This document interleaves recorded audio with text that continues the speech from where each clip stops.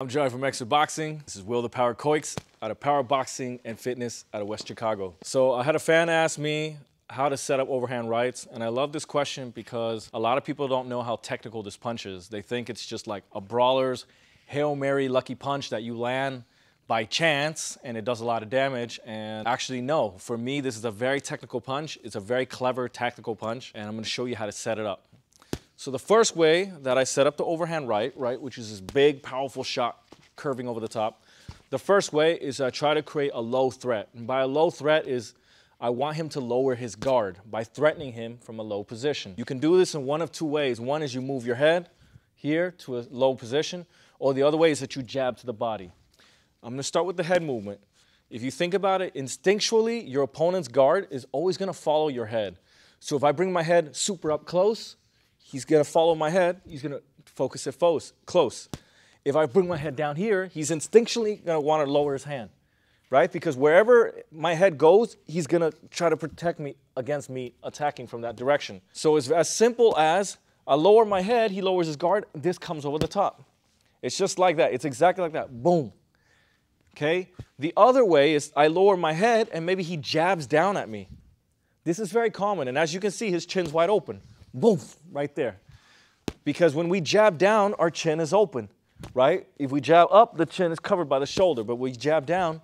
And for this reason, I tell a lot of my fighters, don't jab down. When you have a guy that's doing loopy stuff down here, slipping, and never jab down at him. Or maybe he comes down here, boom, and he comes over the top. It's very dangerous to jab down. Another thing I can do to create that low guard is I just jab to his body. Bah! I pop him right there. And if he blocks it, boom, this comes over the top, right? So there you go. That's how I create the low guard. Second tactic is I create a straight threat, okay?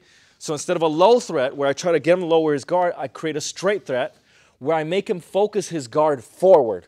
And I do that with a hard jab. Bah! Again, bah, boom, and this comes around. So if I hit him really hard with the jab, maybe once I hit him really hard with the jab, the second time I do it, some fighters may parry and do tricky stuff. Other fighters might just put everything forward into this guard. Boom, and this comes around the top. Another way to mess with this straight threat, if he's expecting a really hard jab now, bah, he might overcommit already, and I don't even have to throw that jab. I just throw a soft jab or a feint. Here it is. Bah, right? So that way the right hand comes a little quicker because I wasn't wasting so much time shoving the left jab out. A third way you can do it is use two jabs, and I learned this from watching Mike Tyson. He does a double jab right hand, and it looks like jab, jab, right hand. But what it actually is a full jab, half jab, right hand. So it really messes with your opponent's timing because he's expecting jab, jab, right, but instead it's jab, jab, right. So it's punch, half punch, right hand. It's very quick. It's hard to see. I'll try it on the camera so you can feel the difference in rhythm. Jab, jab, right. Jab, jab, right. The right hand comes a little quicker because the second jab was kind of a feint, was kind of like just a quick halfway shot. It screws with the rhythm. Now the third thing that I can do is to just trade right hands with my opponent. So this is very common when I'm up against the ropes, I'm getting beat up, my opponent doesn't respect me anymore, or he's just being super aggressive, doesn't care about getting countered. This is a great opportunity for something like that. So what I'm going to do is I'm going to wait for this brawler.